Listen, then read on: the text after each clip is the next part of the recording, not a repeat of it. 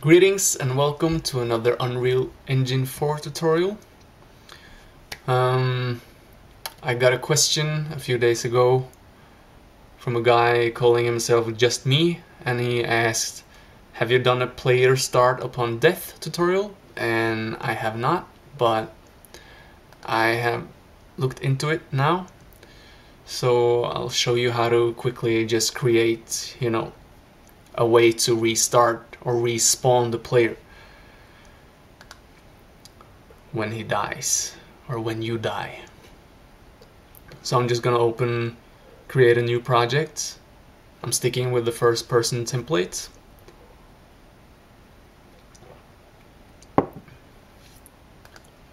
Because then we know we have the same fundamental whatever. Respawn, I will call this project.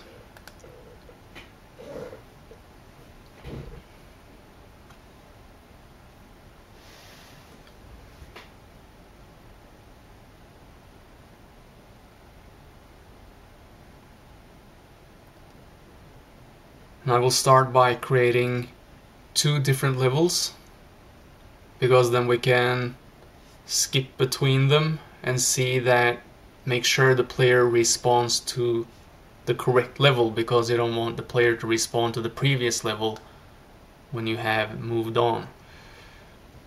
So the first thing to do is to go to File and take Save As, and then create the first level. I'm just gonna call that Respawn Level 1, and I'm gonna place it in the Maps folder. I'm gonna copy that name, Respawn Level 1, save. So this is the first level, and then I'm gonna take Save As once more and just change the name to Respawn Level 2.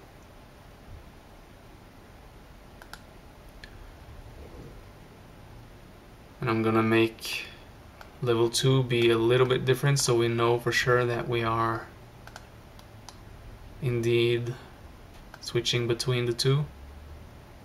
So I'm gonna place this big cube right in front of the player like that, and save. Okay, so let's go back to the first level, Respawn Level 1.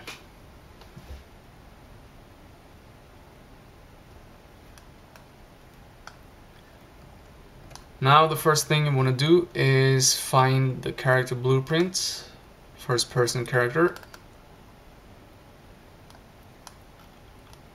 and in here you will find, right click and write event destroyed. Drag this out and just take open level like that. Now we will create a new variable and make the variable type be name, and you can call this whatever you want. I'm gonna call this the given level.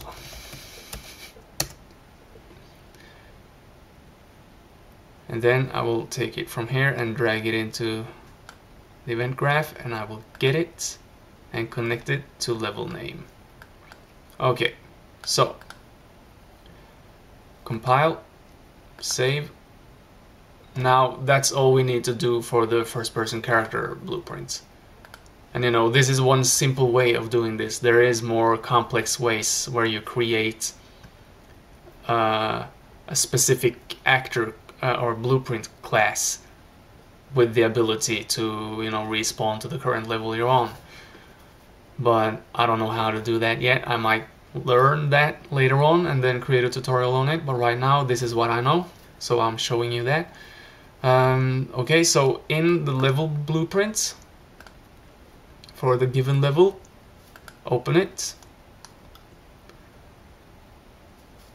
and take event begin play. Now drag this out and get first person, no, cast to first person character. Then drag the object node out and take get player character. Then drag this as first person character out and search for set and find the level you created. I named it the given level. Here it is. And connect this. And this is where you will write the name of the level you want the character to be spawned into. So you can write whatever level name you want as long as you actually created the level, and it will be spawned there. And this is called respawn level 1. So that's the name I will pick.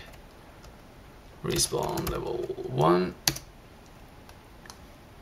Compile, and then inside the level I will create a simple trigger, box trigger.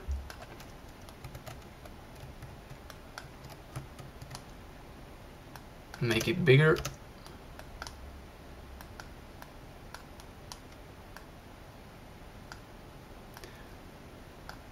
So this will, you know, symbolize the thing that kills the player. I'll make sure it's not hidden in the game so I can see it.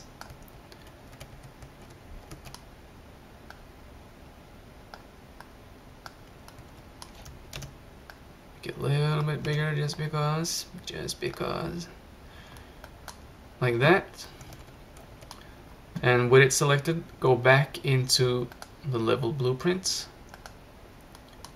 Right click, add event, collision, add on actor begin overlap. Drag this out and search for destroy actor. And then the target of that will be the get player character, so we can probably just connect it to the other one. Like this. Compile. Save. And now you can play. Go in here, die, and it respawns in the level. So you know, now you can set this anywhere you want in the level, and whenever the player is, you know, you can hook up anything that will kill the player to this. So let's say you could use a kill Z volume. Where are you at? Here you go. Let's drag this kill Z in here, and I will place it in front of this wall because I can't, as far as I know, make it visible. So with it selected, go back into the blueprints, level blueprints, and just collision, add on overlap. Then you could either connect it to destroy actor or straight to this cast the first person character. It doesn't matter. So just do it like that.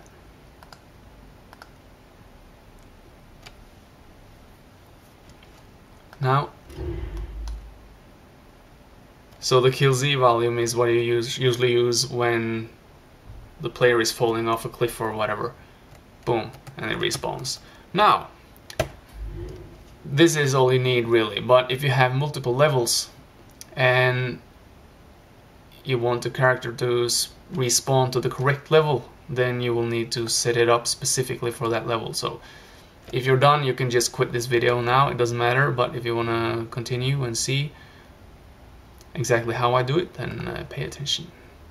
So I will go into respawn level 2, because in the first person character blueprint event graph, this is the same, you know, so this will be the same for both of them. That's why you need to set it up independently in the level blueprints, because the level blueprint is specifically connected to that specific level. That's why it's called the level blueprint. Okay, so first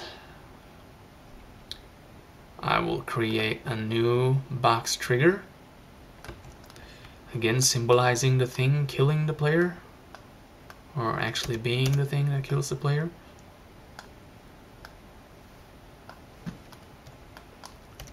Like that. Make it visible in the game.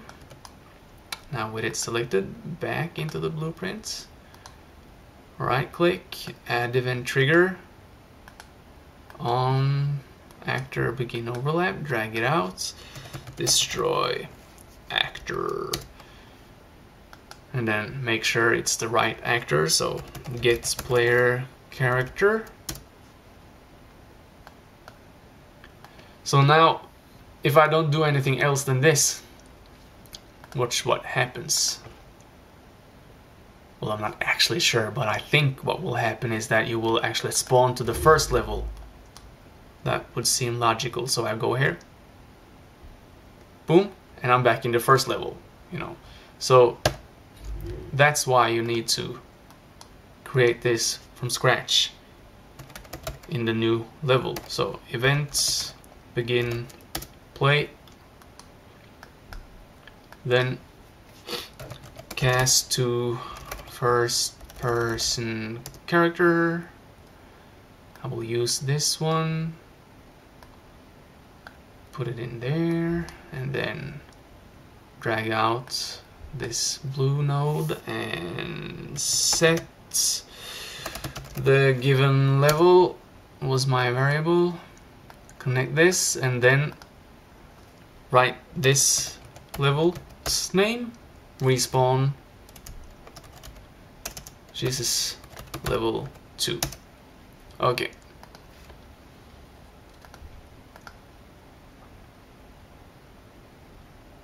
So now let's see.